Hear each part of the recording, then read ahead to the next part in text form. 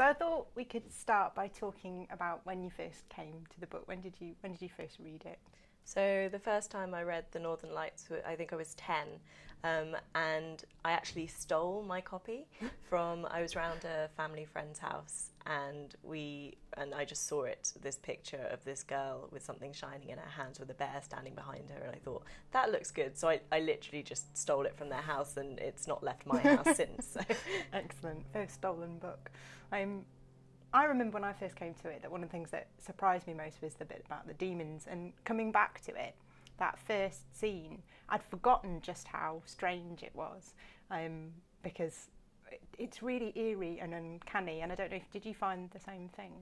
I sort of had the opposite reaction. To me it made total sense, and immediately started planning what my demon would be. What would your demon be? Oh, see, I'd love to say something cool, like a snow leopard or something, but I think it's probably like either a really clumsy kitten that sort of never grows up, or maybe an otter, because I'm actually happier in the water, and they look cute, but they're actually quite fierce. Yeah, so. No, I can understand. I think mine would probably be a fox. I think. Oh, lovely. Because I think I was quite a scruffy person. No. So no, I really am. So I think it would need to be something that was a little, and I prefer being out in the countryside. I'm not a city dweller, but that's why I think I would need to be something a little bit wild and scruffy. And yeah, I think what surprised me about it though, first coming to it, was that and it's something that I think he does that's so clever, is having a world that is so nearly our own and isn't. And I think it was one of those books that really struck me, how people think of fantasy as being far away fantasy. Yes. And I know it's something that I noticed in your books as well, of having the fantasy sit so near to the reality. Is it something you feel was an influence when you were writing? Oh, hugely. I mean, The Northern Lights are probably the single biggest influence and inspiration for my writing. And yes, that idea of fantasy not having to be dragons and sort of these far-flung places, but actually places that we inhabit, but just tilted slightly to let that magic in. Yeah. Something that really appealed to me as a reader, and continues to appeal to me as a reader as well as a writer. Yeah, it definitely appeals to me too. And I think all these moments where you just start to get comfortable and you'd feel, I know where this world is. Get your and feet then, underneath you. And then there'd suddenly be something that just would throw you instantly. And I think, and I like the fact that all of the adults around Lyra they respond to her very much in their own adult world, and she's having to enter into that world rather than the world seeming to change around her to sort of alter to her existence. She has to kind of fight her way into that world, and I liked that. Did you have which are your favourite scenes in the book, coming back to it? It's a very hard question, I know. So possibly my favourite scene is the very final pages, as possibly my favourite scene of the whole series. I mean, that every time I read that final line, my heart just lifts. Yeah. I'm just desperate to read the next book. But before that, I love Yorick, when they first meet him. Yeah, he's an amazing character. He's such an amazing character, and just the sadness of that scene, and the intensity of that scene, and then the way that the connection kind of builds between him and Lyra, was possibly my favourite sort of relationship in the first book. Yeah. But there are so many good scenes. I'm just sort of flicking through them in my head now, and it's impossible really to narrow it down. They're just scene after scene of brilliance. Yeah, and I think, because it's quite a shocking book as well. I mean, I think right from that first scene, when you've got somebody trying to poison someone, right the way through to going back to the book, I'd forgotten just how shocking the scene with the cutting away the demon's ears, and that moment when Lyra's caught, and you think that her demon is about to be torn away from her, and I mean it's utterly painful. It's just. I think it's that she meets a character called Tony, and he's asking for his ratter, and just reading that, just coming to it cold, if you sort of pick up the book and open it on a random page, it's just heartbreaking. And as someone who had a much loved cat growing up, the scenes with all the demons sort of separated, when the sort of ghost-like, was just heartbreaking and incredibly sad. And I think it's a very brave thing to have those kind of ideas even coming into a book like this for children, because I mean that the idea of having a part of your personality wrenched away from you, it's a really bold concept. I mean, it's a difficult concept even for an adult, I think. Yes.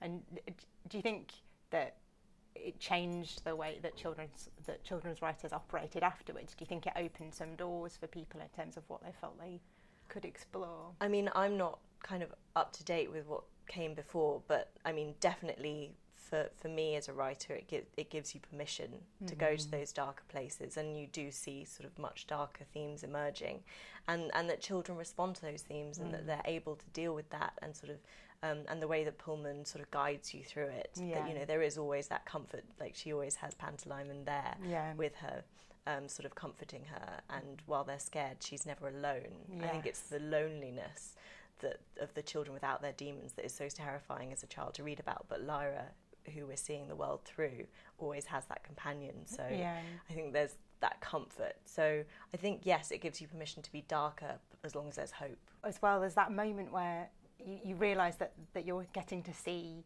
inside someone's mind and to see the split in someone's personality. And I think it's such a clever way of getting to the heart of the fact that you can feel more than one thing at once and think more than one thing at once, and the way that you come to know Lyra is essentially through one part of her personality talking to another, and I think just thinking about that as a concept, where it's that comes genius from, as a writer. It's a brilliant device if you're going to reduce it to sort of the technicalities of how he does it.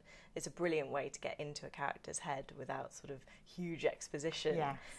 It's an amazing idea, and it means that you can have all this questioning of why she's making decisions, and that be completely natural. There's no you don't have to have her, as you say, explaining everything that she does, because there's someone else there saying, are you sure you want to do this really reckless, quite sort of crazy thing? And she's going, no, yep, I'm definitely going to do it. And I thought it was interesting as well, narratively.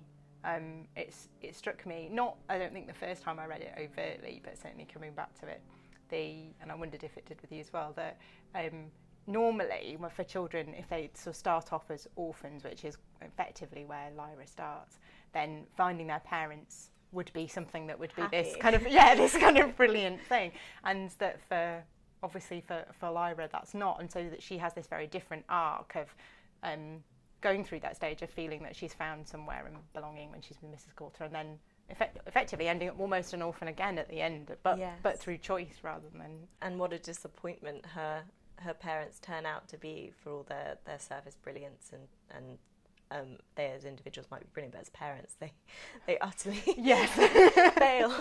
And and throughout the book, throughout this first book, that she constantly has hope. So when she sees them together for the first time, there's this sort of huge lifting and joyous sort of, the way that she sees them is so joyous together, and then it's all torn apart almost instantly. And I think it's amazing to see such a flawed relationship through a child's eyes. I think he depicts it so tenderly and fiercely as well. He captures kind of the real opposition in their relationship. And it's one of my favourite things about the book is just that, the way that he shows adults to be so flawed, and for the children to be sort of seeing that clearly. I think the fact that he takes in so many locations as well on this. I mean, obviously we're having this conversation in Oxford, and you live in Oxford, so do you feel as though you see Lyra coming around the corner? So when you walk around, because Oxford's such a huge part of the book, isn't it? Yes, and the colleges are obviously very evocative, and yes, Lyra's Oxford. I loved that book, and I was given a copy when I moved to Oxford, and so it's a very nice sort of way to see the city. It's great to talk to you about all of that today, and I can't wait till we meet up again to talk about characters.